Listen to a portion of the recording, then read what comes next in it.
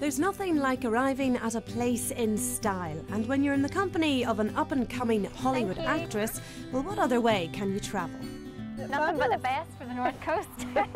So where are we then? Where are you going to take us first? So this is Bishop's Gate, and we're going to go through here, and we're going to go up to the Bishop's Old House and then on through to Musselton Temple. Wonderful. You lead the way. Okay.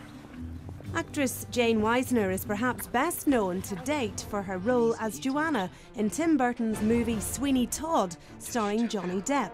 So she may have rubbed shoulders with big stars, but there's nothing the 23-year-old loves more than to come home. Well, it brings back exciting memories, really. It was always something to look forward to. It's like, oh, we're going to Downhill, you know, up around there. It's exciting as a child because it's full of mystery, and I think because it's a ruin as well, you're like, well, what did it used to be? Growing up here, you know, you sort of take it for granted, but then when you go away somewhere and you come back, you realise, I can't believe I have all this, I grew up with such a stunning beauty around me, you know. I feel very lucky to have grown up surrounded by it, actually, and it's very close to where our family home is. Downhill is home to the Earl Bishop of Londonderry's 18th century mansion. Now looked after by the National Trust, the ruins lead you to the dramatic Musselton Temple, built for the bishop to use as a library. It's built in 1783 to 85, and it was named after his cousin, apparently. I just think the views are amazing as well. Take a look at the view over here. It's right on the cliff as well. You actually think... So you're afraid of heights? Well, all this sightseeing is thirsty work, so time for a rest and a cup of tea. Your big break then was starring as Joanna in Sweeney Todd opposite the gorgeous Johnny Depp. Tell us what that was like.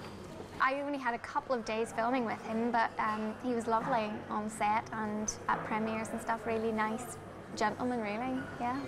It was so many different dreams come true all at once because, you know, growing up you watch... I was very fond of musicals anyway, and singing, and watching all the different old musicals, old Hollywood musicals. You're like, oh, wouldn't it be amazing to do a film where you could sing? And, you know, I was such a Burton fan as well, and of course the Johnny Depp fan, and just to have that all combined into one job, it was like, oh, thank you very much, that's fabulous. Thank you. You can't come to Portrush without a trip to Barry. Well, let's go in. Can't wait.